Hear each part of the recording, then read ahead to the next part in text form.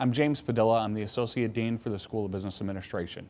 Our faculty are all very diverse, not only from a race standpoint, a gender standpoint, but also a cultural standpoint. So you'll get a breadth of experience, good focus on our global perspective within our mission focus as well too, relative to our MBA program.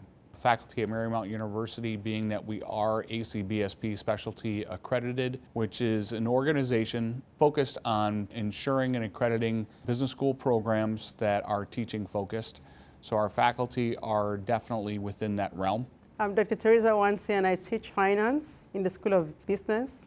Marymount is a whole community. We extend to the students. It doesn't matter students with limitations or how smart the student is.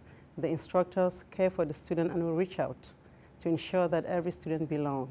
Our MBA program, we continuously try to improve it.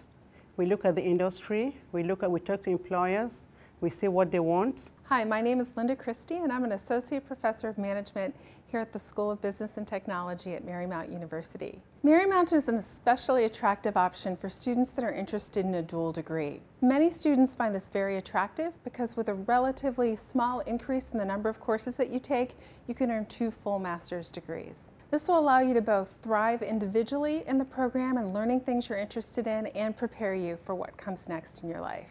Most importantly, if you're interested in attending Marymount University, I would suggest contacting our offices directly.